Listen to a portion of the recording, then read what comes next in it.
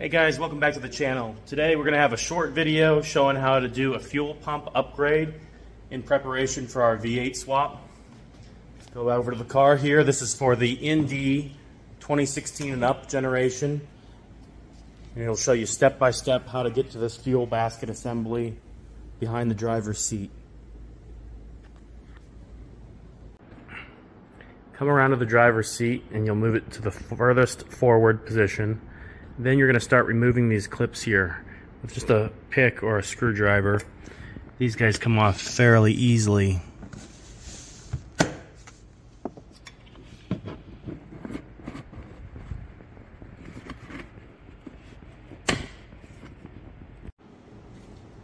Once all the clips are removed, you want to get the seat belt out of the way, get your hand under the edge of the door sill and pull directly up.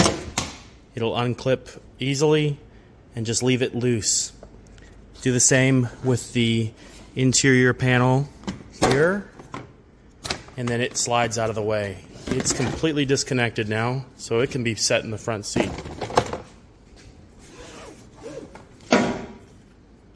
This top piece can stay in place for now. You'll see more clips under the underside, which we'll be removing next.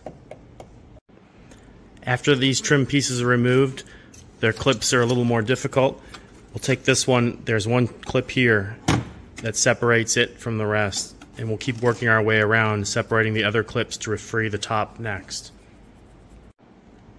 At this point, the entire top should be unclipped, and you can focus on working the bottom out by holding the center console out of the way.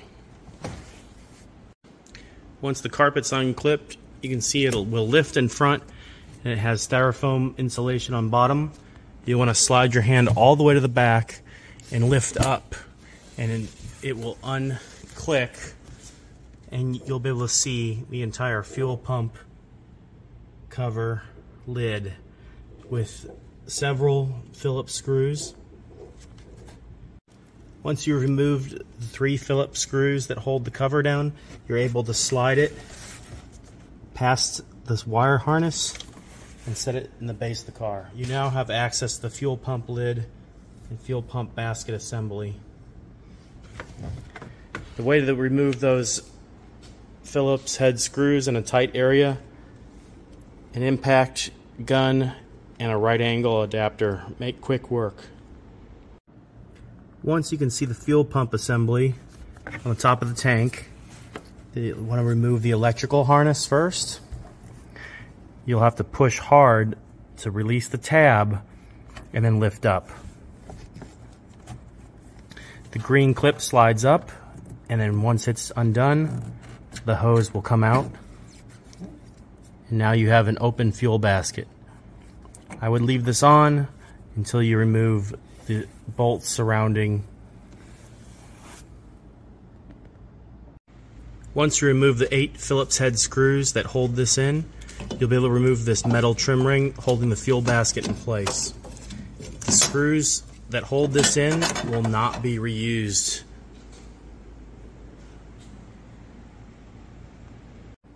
Before removing the fuel basket, take masking tape and a trash bag and mask off the area and allow a place for dripping fuel to be caught.